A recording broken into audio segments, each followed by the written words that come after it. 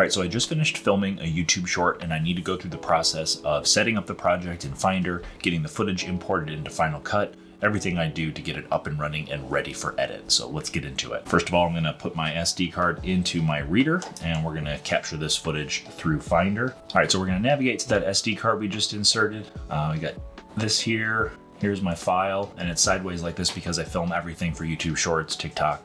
I haven't done Instagram Reels yet, but all of that stuff is vertical. So I need to make my file tree template or copy my file tree template.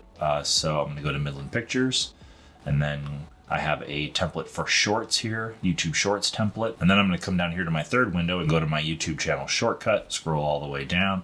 We're gonna make a new folder. This will be 137, and today's date is the 16th, and 6 FCP tips in 60 seconds. Then I'm gonna copy all of this here and paste it in. That'll take just a second.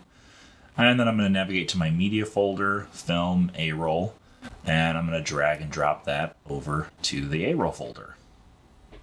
So while that's copying, I'm over in Logic. I have the audio that I used for the YouTube short. So because I'm filming my YouTube shorts with my Canon EOS R, the EOS R has a shotgun mic mounted on it, but the audio isn't as good as my boom mic that I use, which is right here. And so I prefer to record using my boom mic directly into Logic Pro and then use that audio, and then have the shotgun audio that's on the camera as a backup audio source in case there's an issue with this. So the first thing I'm gonna do, you can see this is an untitled project. I'm gonna go to Save As. So I'm gonna navigate to 137 and then Project Files, and then make a new folder here called Logic. And then I'm going to call this 137 underscore 6 FCP tips, and then 001. All right, so I need to export this audio, so I'm going to go ahead and take care of that now. And we'll go to export, and one track as audio file. We're going to navigate to the location where we want to store this. So I'm going to go to YouTube channel, scroll down, 137, media, audio, location, and then I make a new folder and call this boom. And then I have this already filled out, but you can see the file name 137 underscore 6 of the audio boom 001. And we'll go ahead and export that to there.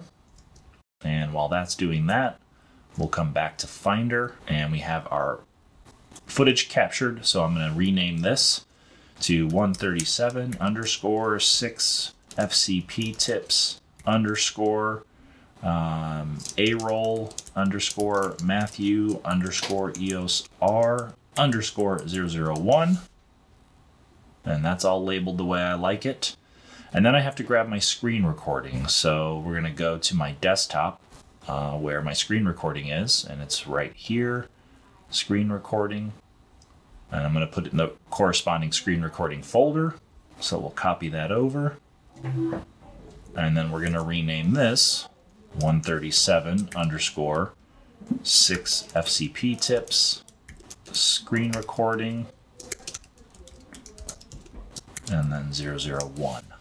All right, so we've got all of our media. We've got our audio from our boom, we've got our video from the EOS R, and we have the screen recording. Those are the three components that I use to bring together to edit my YouTube short.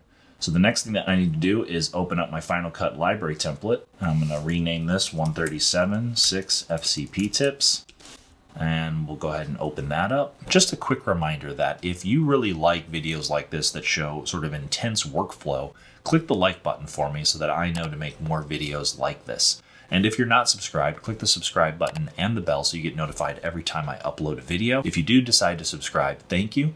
And welcome to the channel. I'm really glad to have you here. Because I use my template, you can see I have all of my organization ready to go. The project event, footage, audio, stills, graphics, screen recording, and content.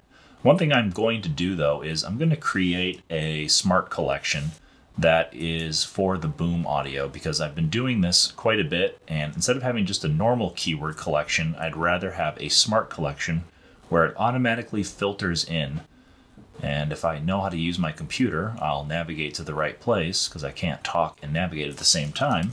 We're going to call that boom, and then I'm going to double click it and then go all. That's fine. And then text, and then includes boom, new smart collection. I'm going to do the same thing for screen recording. So new recording.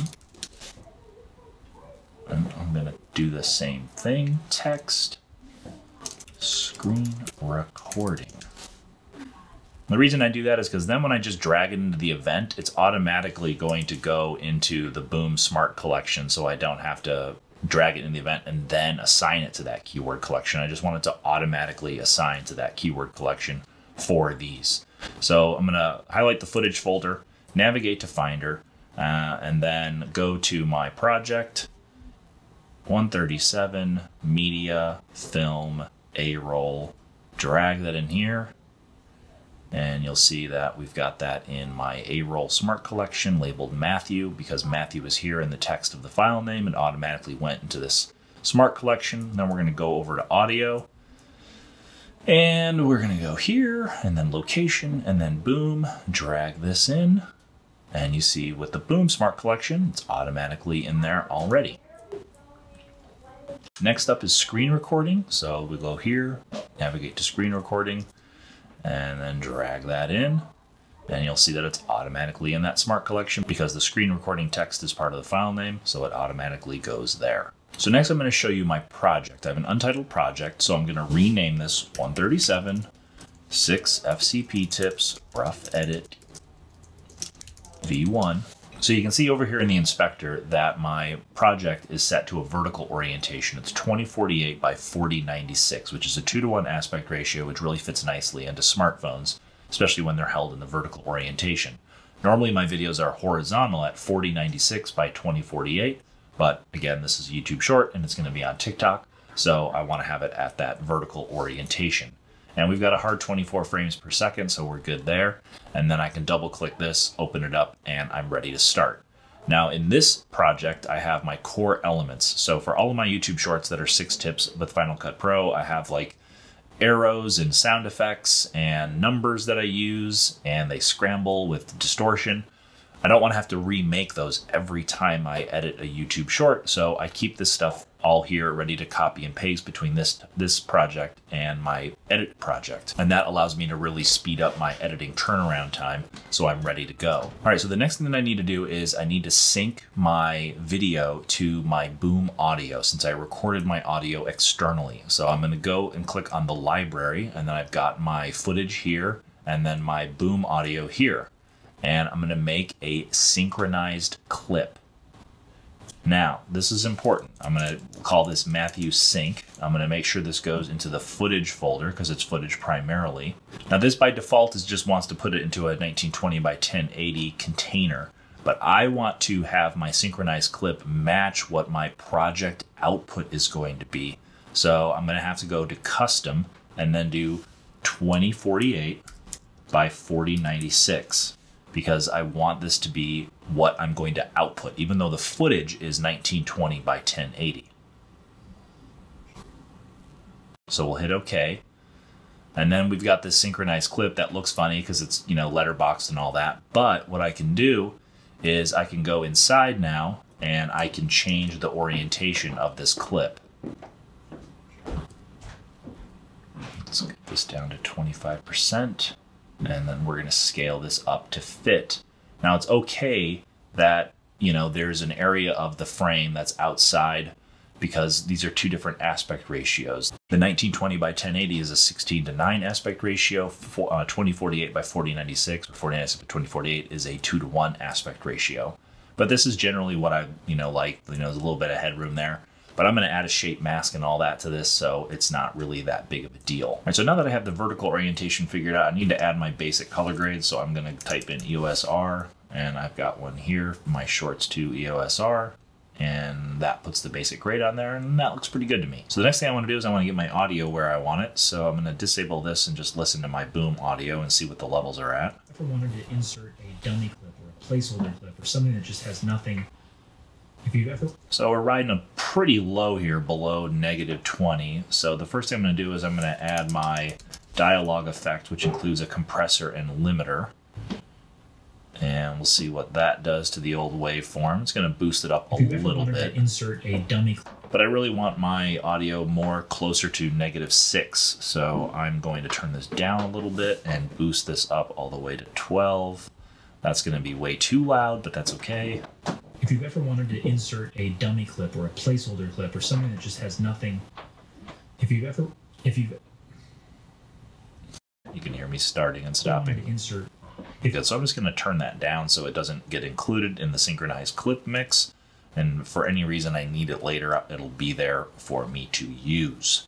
All right, so now that we have the synchronized clip, we need to sync the synchronized clip to the screen recording that I made, which has audio as well. So for that, I'm going to actually use a multicam clip, and I'm going to choose Matthew Sync and the screen recording, and I'm going to choose new multicam clip. And we're going to call it Matthew Multi. We're going to put it in the footage folder. And we're going to do this again in vertical. We want to match our output settings. So we're going to be 2048 by 4096. And we're going to be a hard 24 frames per second because that's what we filmed in. And I'm going to hit OK. And then this is going to sync everything based on the audio from both clips. And I'm going to change this to screen recording. And I'm going to call this, yeah, you know, Matthew Sync is fine. So the next thing that I'm going to do is I'm going to go back out to my edit and I'm going to drop the Matthew Multi. So put that down in the timeline. Then what I'm going to do is I'm going to duplicate it and put it on 2 different levels. And then I'm going to switch this angle to mine right there. Then what I'm going to do is I am going to go over here and pull up a preset that I have. Oh, what did I call it? Short. Yeah, my shorts mask. And I'm going to drag that on. And that's going to do a little picture-in-picture effect over here. And what this allows, the reason I do this is because if there's ever a point where I want to switch this angle to me in full screen during the short while I explain it, I have that easily accessible. But I also have the screen recording easily accessible. And then on top of everything, I have me. Now, this does add a little bit of time to editing down the A-roll. So what I'll typically do is I'll actually leave this off, and then I'll edit the A-roll down using my main angle here, get it all chopped up so it's nice and tight and everything's down to about a minute. And then I'll duplicate all those little cut up clips up above the timeline, and then make sure I batch change the angle so that it's the angle with me, and then I'll apply the shorts mask to all of those clips so that the picture-in-picture effect is there. And then while I'm going through my screen recordings, I can be using add motion to do all the animations for my screen recordings, and then at the very end I'll copy and paste in all of the stuff from my core elements project, the numbers, the sound effects, all that stuff, so that I can put that final polish pass on the video. So this is a little bit different than how I prep my footage for a main channel YouTube video versus a short, but I wanted to give you all a window into exactly what my thinking is with why I do things the way I do things. So we saw something new in how I make a synchronized clip, how I include that synchronized clip in the multicam, and then because I'm showing a screen recording and myself with a picture-in-picture effect, what I have to do to set that up for the edit process. The big takeaways from this, again, are to get up and running as quickly as possible with your YouTube Shorts is to have that Finder template and that Final Cut Pro library template so you're not making all of that stuff from scratch every single time you make a video. Your project's ready to go, your core elements are there, your library's already populated with the sound effects and the graphics that you use. And your Finder template allows you to have all of your footage, your audio, everything that you're using to make the video go someplace that's organized, that's repeatable every time you make a video, so that you're never hunting for your assets or your media while you make a video. So I'm going to include a link in the description that will get you access to my free Finder template, and that includes my Final Cut Pro library template. It won't be for my shorts, but it'll have my main channel YouTube video Final Cut template with all of this event organization and all that stuff. You guys can have that for free and start using it or modifying it if your workflow is a little bit different than mine.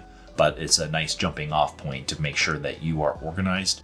Your footage and media assets always have a place to go, and you're never sort of searching for things and dealing with the chaos of disorganization, taking up your time as you create your films, your YouTube content, and whatever it is that you're making. So that's all I've got for this one. I need to get started editing the short so I can get it up before the end of the day tomorrow. If you like this video, click the like button. If you're not subscribed, click the subscribe button and the bell so you get notifications every time I upload a video. And until the next one, I'll see y'all soon.